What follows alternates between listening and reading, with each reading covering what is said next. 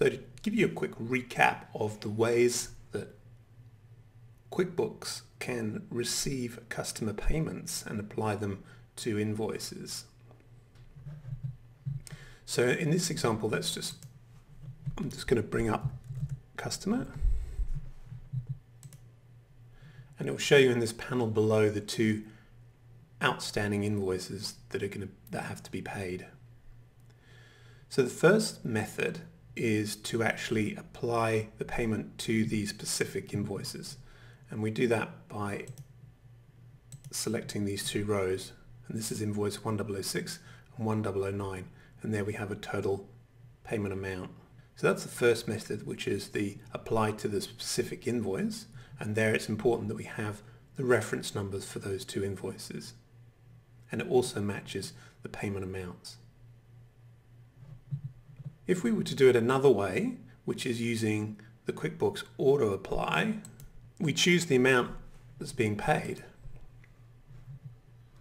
and QuickBooks will actually find a match and suggest that as which invoice it should be applied to. So it uses a routine to match the amount and approximately the date of the payment to the invoice. The third way is really just to apply a credit to the customer's account. So in this case, we can just apply a $50 credit and save a new, and it'll create that transaction. So let's go ahead and have a look to see how Zed Axis imports received payments into QuickBooks. So the first way I'm going to show you is how it imports received payments that are applied to specific invoices. So I've created a map here. With this method, it's important that you follow these mapping instructions carefully, as any mismapping with this method will result in an error. So first off, we need to map the customer. We're also going to map a reference number for the payment, which invoice reference that this payment is paying, the total amount for the invoice, and the payment amount. We've also added in a discount amount here and a discount account as well to show you the advanced features of this type of import. Before we import, I just want to mention that there's several important items that you must check before importing received payments in this way. First, that these actual invoices that you're paying are in QuickBooks are to the same customer with the same customer name, have an open balance, and the payment that you're applying is not dated before the date of the invoice. Also, in some instances, you also may need to match the accounts receivable account if you're not using the default AR account. So let's go ahead and import this received payment transaction into QuickBooks.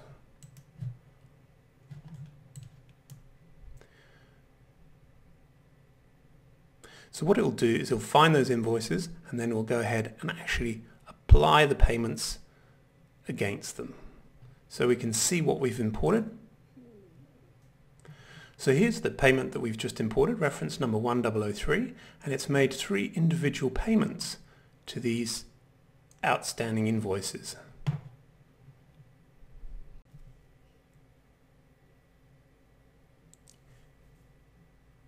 So looking at the second method, which is using the QuickBooks Auto Apply feature, for this we need to map the customer name, a reference number, just the total amount of the payment, and then to set here whether it should auto apply, and we set to the value of true. So now we've got 2 payments and we can auto apply them to this account. So what QuickBooks will do is find matching amounts of the debt. So find matching amounts of the debt and then allocate those payments as it believes they should be allocated. So let's go back into QuickBooks to see what has been brought in. So there's 2 payments here. The first payment of $1,500 has been allocated to these individual invoices, and it's left an underpayment. And then we can look at the second one. So here's the second payment, 108, that's allocated to the a remaining outstanding invoice, but still leaving a balance on that. So the third way is to just apply the payments as credits against the customer's account. And that's where we set the field is auto apply to false. So let's just have a look at the way I've mapped that. So we've mapped in the customer. We've again given the customer payment a reference number. We've put in the total amount and it's auto apply, but this time we'll be picking up the value of false.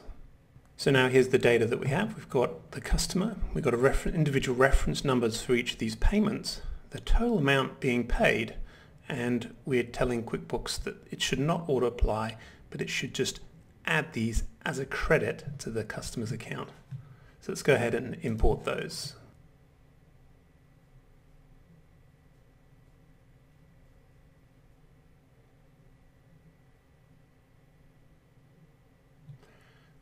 So it successfully imported them, and let's view those in QuickBooks. So here we have the customer record for Olympic Park. There are no outstanding invoices as yet, but here are the payments that have been applied to the account. And we can see they're just applied as credits to be allocated later. So that, in summary, that's how Zed Axis imports receive payments into QuickBooks.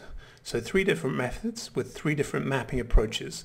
There is a support article on the Zed Systems website in the articles section that describes a lot of these steps that you need to map and how to map those fields.